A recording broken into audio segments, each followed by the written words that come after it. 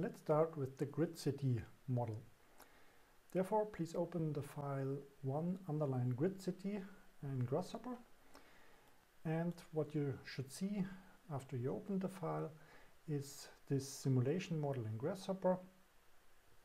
And in Rhino you should see this grid, these gray grids, or maybe in your case they are already colored. If you don't see the preview of the geometry in Rhino, just click on one of the components in the beginning and activate it, and right mouse click on the canvas and press zoom, and this will zoom into the geometry that is generated by the selected component.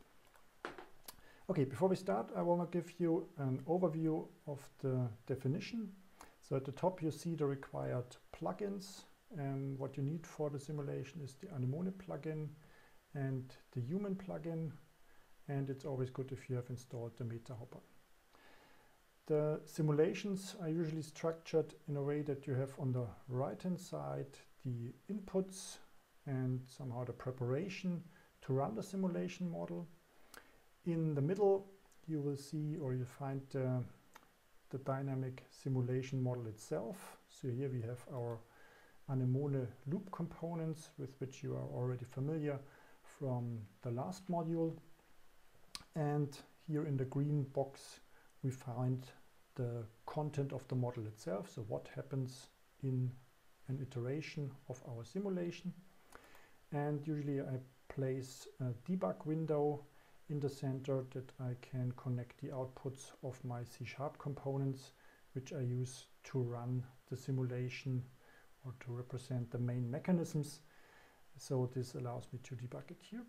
And on the right hand side we find the outputs of the model. So usually here we track some developments by graphs, or we collect data about the population, the stock of the population.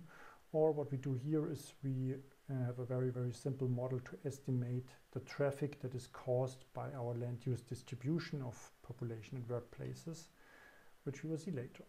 And at the bottom you find the components for visualization, which I will not explain in detail in this lesson.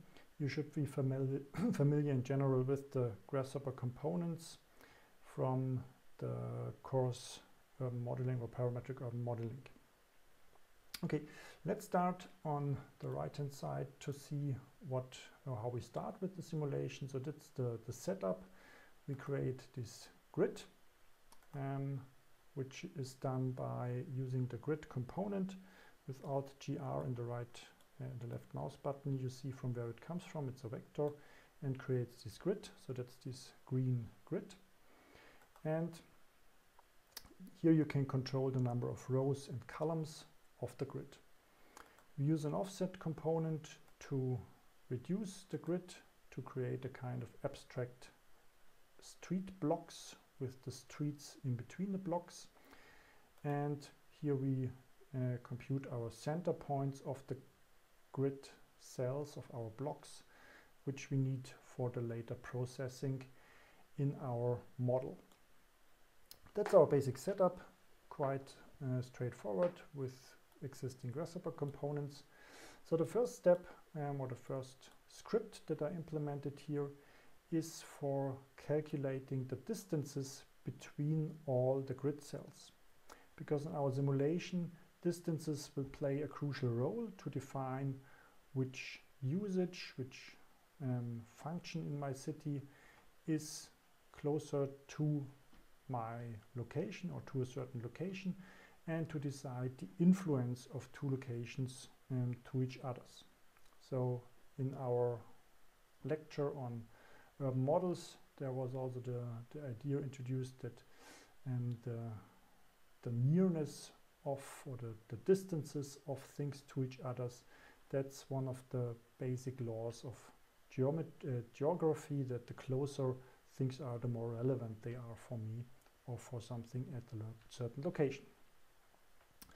Okay, let's open the C# distance script by double clicking on the component, and this opens the script that is used for a very simple computation, what we do is we compute the distances between all the cells to each others. What you find here is basically a nested loop. So we use this to go through all the cells in the first for loop.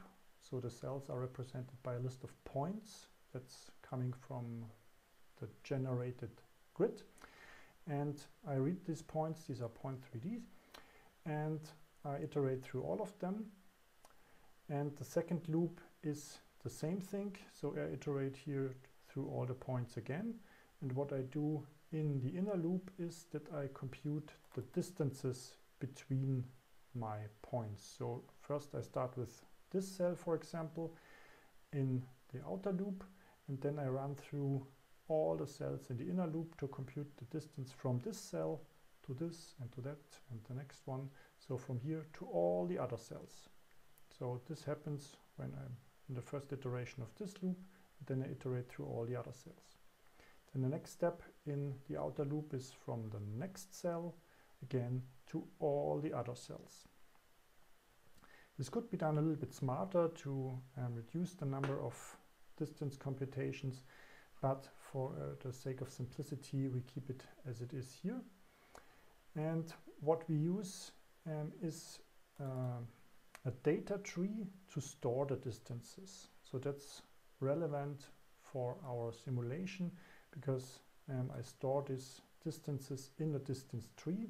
Here you see a visualization of a distance tree. It's a very simple tree in my case with only one level. So here one level of branches, these lines, these are the first level of branches in my tree. And what you see here, the GH path. So here I create the data tree as a, I call it distance tree, and I make a new instance of the data tree, and I say in my data tree I store variables of the type double, and these double values, they are my distance values that I compute. To store a value in a branch of my tree, I need to create this path, so the GH path. This is the address of one of my branches, so of one of the lines that you can see here. And that's done just by saying, okay, GH path, and that's the address of the path or the index of my path. So I've just used the iterator variable I from my outer loop. So I say, okay, from all the distances from the first cell to all the other cells is stored in the branch number 0, because I start here with I equals to 0. And in this branch, I will add all the values in the same order as they are stored in the list of points. So I put here a list of distance values into the first branch. So what you see if you go with your mouse over the distance output, you see there are 6,400 values, and in the branch number 0, which is marked by this curly bracket, I have 80 entrances, and these are 80 because I have 80 cells in my system. So I've used here a grid with the value 10 to 8 X and Y cells. So these are all my distances in the tree. And how I add it to the tree, this is what you can see here. So I say distance tree, that's my data tree, add the current distance that I computed here and the path. So this adds this path, this distance to the first path. So you can imagine, or the idea is that you add the value in the same way as you add it to a list. That's why we use here the add. But the list is more complicated. It has a lot of branches in this case. So here we have all these branches. They contain lists in these dots. That's just a visualization for it. Okay, so the data trees are a little bit complicated to understand, but I think in this example it's not too difficult. A few words to the distance computation itself. So what I do here is I use the math abs. So this computes the absolute value to be sure that it's always positive, also if I compute it in in a wrong direction. Wrong means that I would have a negative value. And I compute the Manhattan distance, means I only add the x and y distances between two cells, because I am here in a grid. I don't use the diagonal paths through blocks. I always go through the streets, and this means I go to the x and the y to find my distance between two cells. And that's also very efficient in terms of computing time, because I don't need to multiply, divide, or do some more complicated operations that you would need to compute the real distance and the bird fly distance. There you also need a square that you compute here. So that's the first very simple script. You shouldn't have a problem to understand it based on your knowledge from programming.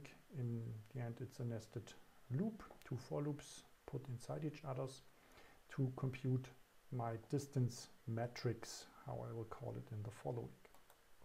And this will be sent to, or as an input to my simulation model, which we will see in the next step how we process these distances.